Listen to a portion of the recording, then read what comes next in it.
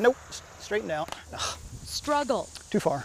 Setback. Ooh, that was close. Success. If you just do a straight shot. The sounds of sport. There it is. This is disc golf at Blendon Woods Metro Park. Nope.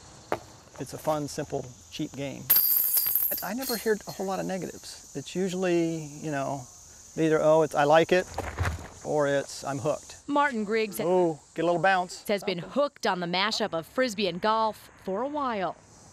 Since 1981, so this will be my 30th year. On this summer morning, Griggs is playing the oldest course in Central Ohio. Thank you. Longtime disc golfer Mike Gates runs the course. Thank you. Open since 1985. When I first started playing, there was just one course. The sport is growing as more people give it a try. Both the number of courses and players are up. I think there are now 21 courses total in Central Ohio.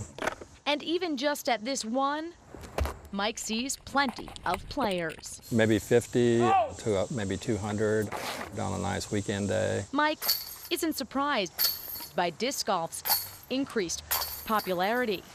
It's just a nice way to be outside on a nice sunny afternoon. And also, it's a game of skill, and you can develop your skill over a lifetime. Oh! It's a skill Martin is still studying. If you can't be good, get lucky, right? At Blendon Woods Metro Park. AJ Smith, Nice. 10 TV News.